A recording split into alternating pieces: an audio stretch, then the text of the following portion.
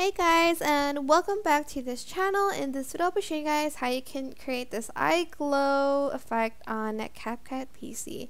I'm just going to start here where you can kind of see a little bit of his eyes. I'm just going to add it on top like that. Make sure you download this first though. It's just like a normal glow PNG. I'm just going to rotate it and I'm going to put it here.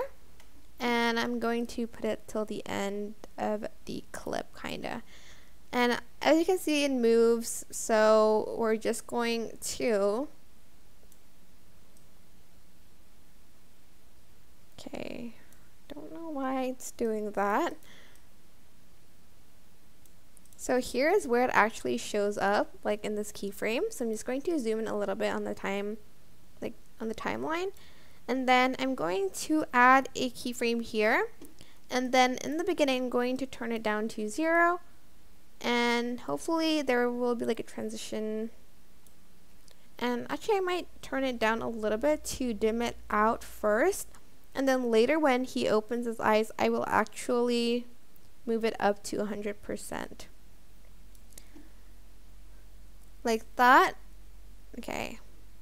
And then when it starts moving, I'm just going to add a keyframe here.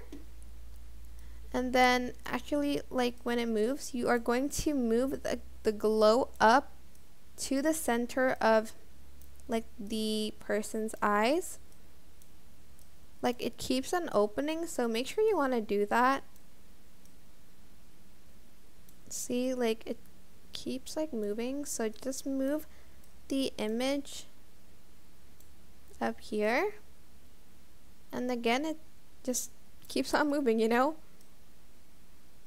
So make sure you place it in the middle. Don't worry about the other eye, we're going to do that later, but I think that's where it stops. So here I actually wanted to turn up the opacity to 100%.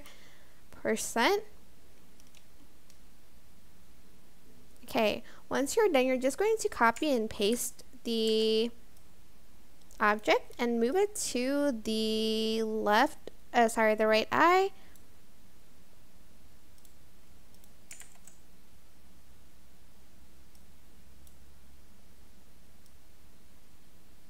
We'll start here. Okay, it's going to be a little bit difficult to move because we already added. Okay, here's what we're going to do. Right click on the clip and then create compound clip, and then we can move it. Can we move it? Okay, then we'll move it to the right so the keyframe doesn't move as well. So just make sure you place it correctly like that. Okay, it's somewhat not in the middle. Okay, there we go. This is what it should look like at the end. I hope this tutorial was helpful for you guys. Don't forget to like, comment, share, and also subscribe to this channel if you haven't done that already. If you have any questions, just leave it in the comment section down below, and I will try my best to answer them all for you guys. And if you found this video helpful, please click the thanks button above the description box down below. Thank you so much for watching. Bye!